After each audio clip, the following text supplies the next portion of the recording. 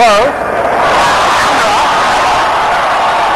Making for the lead from the outside, that's Spenda Buck.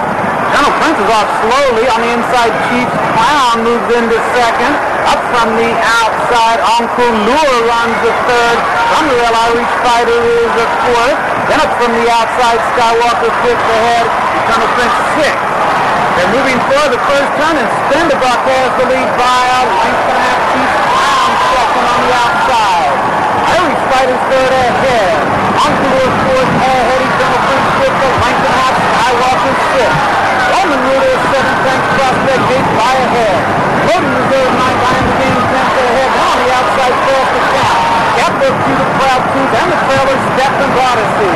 And down the back stretch, Spenda Buck has quickly opened the lead, has it by 6 lengths. Chiefs Clown second, a length and a half. Irish Fighter third ahead, Colonel Prince fourth. From the rail tank, Prospect is gaining ground fifth. Length third back, that's Uncle Lure. Then on the outside, Roman Rule. And moving for the turn, it's Spenda Buck, the leader by 6. Chiefs Clown second ahead, length Prospect third a half. Irish Fighter is still fourth. A length further back up from the outside, Roman Rule takes the fifth.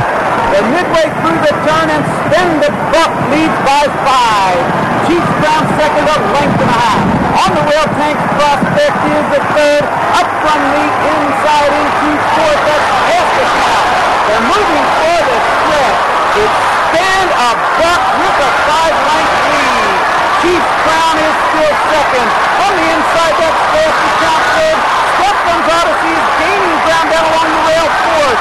In the final furlong, it's Spenda Buck by 5. On the inside, that's Stephen's Odyssey with Chiefs Clown is Esther Clown. Nearing the wire, it's Spenda Buck with the lead. Spenda Buck leads wire to win the Derby by 4, maybe 5 lengths. Stephen's Odyssey gets up for second with Chiefs Clown third.